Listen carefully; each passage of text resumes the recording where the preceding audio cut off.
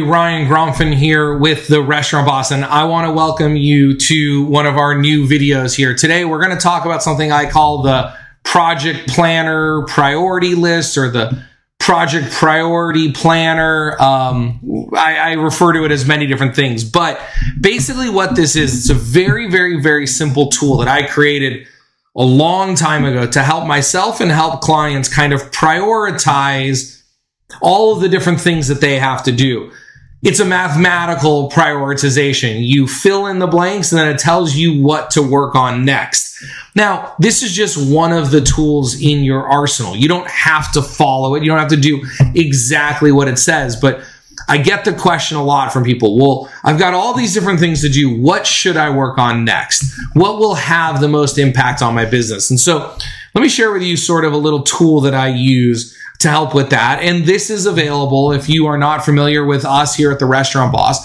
This is available inside of a free toolkit that you can get access to just by going to therestaurantboss.com, therestaurantboss.com, and then clicking on free toolkit or toolkit, whatever it says there, in our hamburger menu or on our homepage. Get the tools free and you'll be given access to this, and God, I mean, probably 30 or 40 other tools and spreadsheets and things just like it. So inside of this tool, I just came up with three things: a new loyalty program, a new cocktail menu, and creating a server menu test. And then you can put a description of what these are. I didn't bother with that, but a hypothesis of what will this do for us? How will this help us? Excuse me. Oh, it's been a very, very busy day here. So the first thing you're going to want to do is fill out what I call the growth multiplier section. So the growth multiplier, it's a 1 for a yes and a 0 for a no. Will this help you with acquisition? Will it help you with activation, monetization, or retention?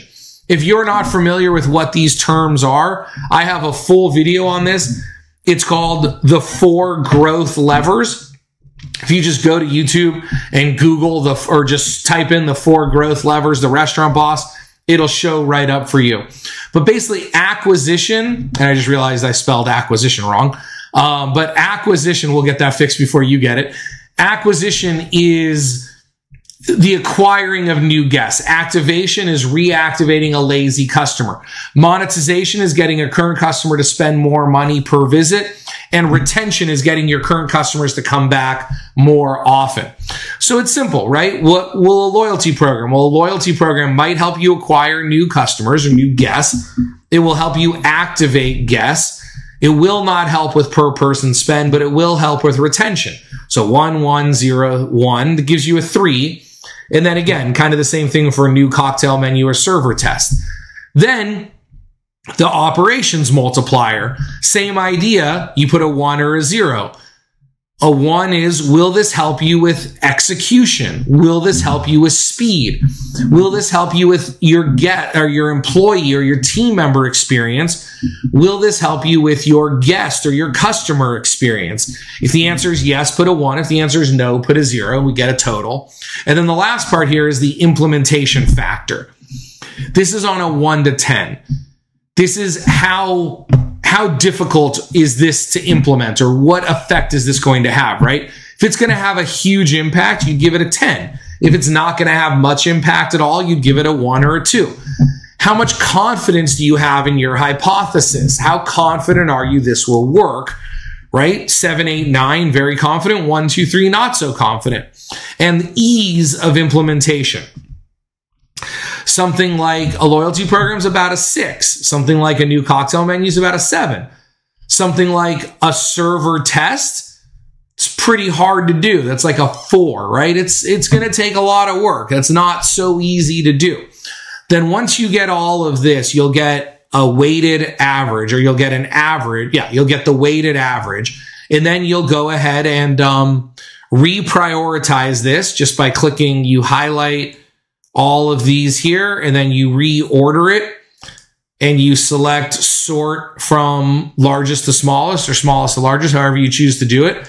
Expand your selection, and then there you go. You will have it in order from what projects you should start on to what projects you should do last, You'll have this and many other tools for you available at therestaurantboss.com inside of our free toolkit. Hope you have an absolutely amazing day. And remember, systems create freedom, freedom creates value, and value creates scale. Bye-bye. Make It Happen is the book I wish I had when I was operating restaurants. Inside are the lessons that took me 10 years to learn and 10 more years of teaching to perfect. I've condensed the most important lessons into this tiny book for building a big restaurant business. I am on a mission to improve restaurants all over the world. Because of that, I want to send you a free copy. Grab yours today at therestaurantboss.com.